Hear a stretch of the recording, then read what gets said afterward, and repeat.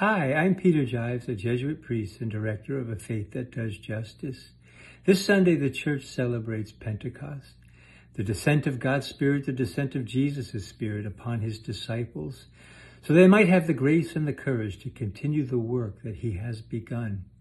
And today we are those disciples. Through our baptism, we have received the same grace, the same courage of the Spirit to continue the unfinished work of the kingdom of God on behalf of the common good of all God's people, so they might know the salvation that has been offered to them.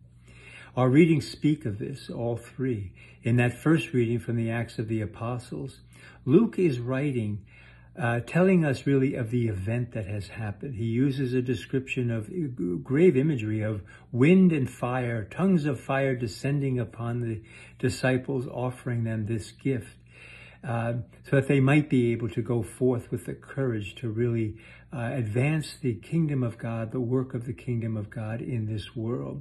He also uses the image of speaking in tongues, really to portray the idea that God's message now is moving beyond Jerusalem, is moving beyond Israel. It will now reach to the ends of the earth, offering all God's people an opportunity to realize their own potential as human beings and the salvation that they have been offered. In our first reading from Corinthians, Paul really speaks of his Spirit as being multifaceted, offering many different types of gifts to many people. There is only one Spirit, but there are many, many gifts.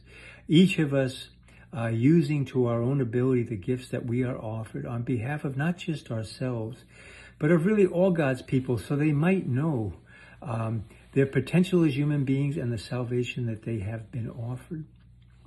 And so finally then in our gospel reading from John, we hear a resurrection or an appearance story. It is the evening of Easter Sunday, the resurrection of the risen Christ. And Jesus has appeared through walls suddenly to his disciples. And he offers them the three essential elements of these resurrection stories. First, there's an offering of peace. Peace be with you.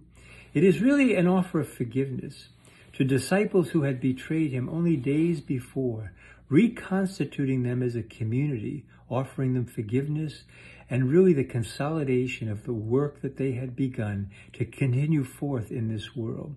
Second, he offers them the reassurance that this Jesus that they are seeing, who has appeared in his glory, in his risen form, who has come through walls, not walked through a door, is the same Jesus that they knew in his ministry upon this earth.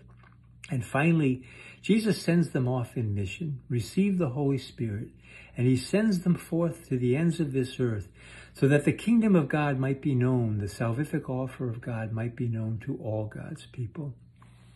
And so we can step back, I think, today on Pentecost and realize that it is through our own baptism that the Spirit ought to lead us to where God will have us go. It takes the freedom within each of us to put aside self-interest and allow the Spirit to really well within us and to offer us opportunities to really witness to this kingdom of God, a world where there is love, compassion, and a sense of justice for all God's people, offering the gifts of our lives on behalf of the common good of all people.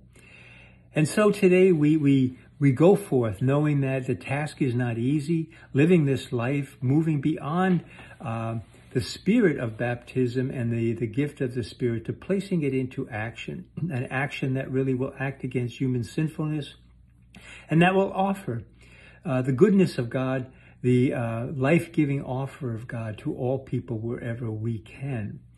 And so we pray for this Spirit, that this Spirit may be known by us, that we might have the courage to really reach out beyond ourselves and to live, not just for ourselves, but before the kingdom of God, to witness to it so that all God's people might become the people that God desires them to be, and in the process, reach the salvific offer that God has made to them.